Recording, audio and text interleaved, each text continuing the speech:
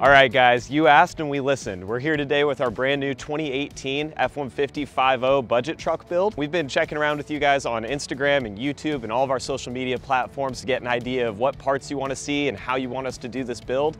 And we're gonna try and put that into fruition all right here with this truck. All the mods that you've asked for, all the different installs you wanted to see, we're gonna try and do with lots of things that are very budget friendly and will fit kind of an everyday sort of truck build for anybody's situation.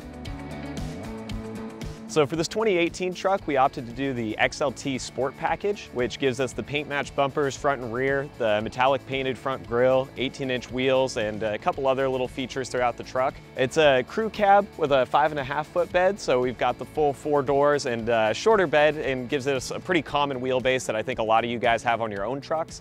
And it's definitely a really nice utilitarian wheelbase for all the stuff we're gonna do with it. Interior-wise, this truck isn't really a loaded truck. We're not looking at leather and air-conditioned seats and all the doodads. We actually wanted it optioned down a little bit to where we've just got regular carpet, cloth seats. We actually opted out of doing the sunroof because we've had some issues off-road with the sunroofs rattling or coming off the rails, and we just didn't want any of the problems involved with that when we were using this truck. The interior does have a few things like the sync system and little engaged dash display and some other kind of creature comforts that have become more standard on these trucks that still make it really nice to use and obviously very comfortable on road trips. So it's not bare bones XL, but it is a little simpler than some of the other trucks we've built. So as exciting as everything else on this truck is with the lightning blue paint and all the fun that comes with a brand new 2018 redesigned truck, the main thing we're really excited about is what's under the hood.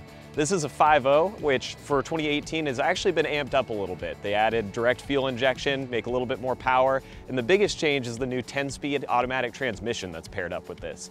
We've tried the 10-speed out on one of our EcoBoost trucks, actually our 2017 had it, and we were actually really surprised with how good that transmission was and how well it was able to apply the power for the motor. So we're super excited to run it in this truck and really get a feel for what it can do with the 5.0. With this being a budget build, we are going to stick to a tiered budget system to give you guys a frame of reference for how much you can really get for your dollar when you're buying parts for your vehicle. The first tier is going to start at $2,000, which we can get a surprising amount of product in the truck for that amount of money. We're going to be covering a couple different items like the WeatherTech floor mats to protect the interior and keep our carpet nice and clean, especially with all the off-roading we do and tracking dirt in and out. They're kind of a standard thing that we've thrown in on every build just because we like them so much. In the bed, we're going to throw in the ProMax drop-in bed liner, which is essentially a rubber mat that'll protect the bottom of that bed since we don't have any spray-in or plastic liners. Right now it's just painted metal, and we really don't want to tear that up when we're tossing camera gear or tools or whatever else in it. The ProMax will be a simple drop-in that keeps us under $100 mark, really budget-friendly parts.